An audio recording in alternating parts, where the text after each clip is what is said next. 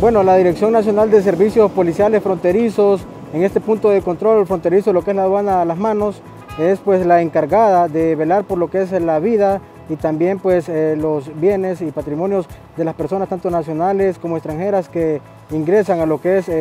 al territorio nacional por los diferentes puertos, aeropuertos y aduanas terrestres. Estamos capacitados acá con un personal pues que está completamente trabajando las 24 horas del día en lo que es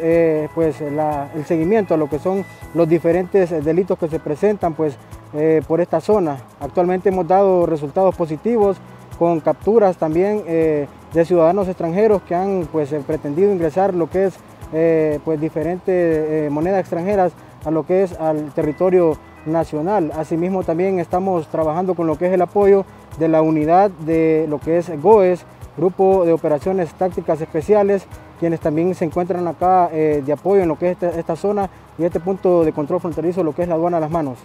Nosotros siempre estamos al pendiente como policías de fronteras de lo que es el trabajo también, ¿verdad?, en conjunto con otro tipo de instituciones del Estado, es decir, como de ser migración, aduana también, y en este caso con personas, ¿verdad?, que a veces tratan de ingresar de manera pues irregular a lo que es el territorio nacional, pues se hace el debido procedimiento que corresponde, siempre en base a ley, en el trabajo que sigue con lo que es la institución de migración.